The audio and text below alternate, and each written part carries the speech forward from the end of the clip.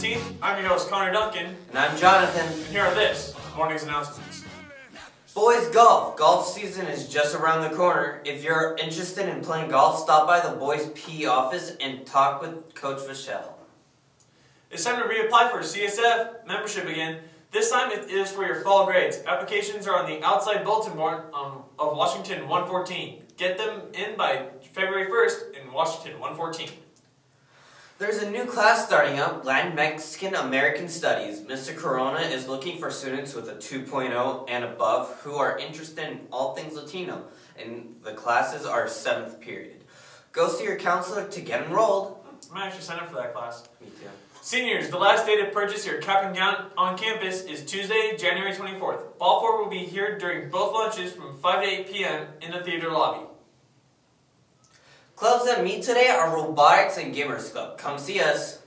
On Friday, Prestige is holding a New Year, New You event in L116 right after school. Come eat fresh fruits and veggies and share your resolutions. And there's a new club on campus called the Glam Squad.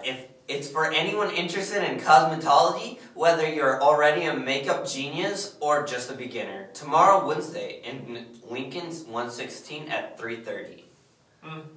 Sports events that are home today at 3:15, we have boys JV soccer. At 3:30, we have JV boys basketball. At 5, varsity boys soccer, they'll be taking the field. And at 6:30, your varsity boys basketball team will be taking the court.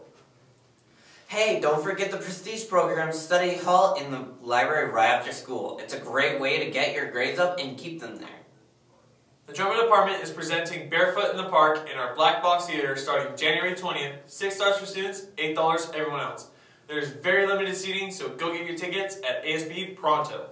That'd be a nice thing for my birthday. I heard that the original actors were going to be there. Oh, that's pretty cool. Yeah. Hey, Robotics has a really big event coming up at the Flybob Airport. There will be 30 competing teams, including 6 from Heritage. If you haven't been to one yet, this one is the one to see. I think I might go. Well, that's all we have time for today. We'll be back tomorrow with a lot more good information. Have a great Heritage Day.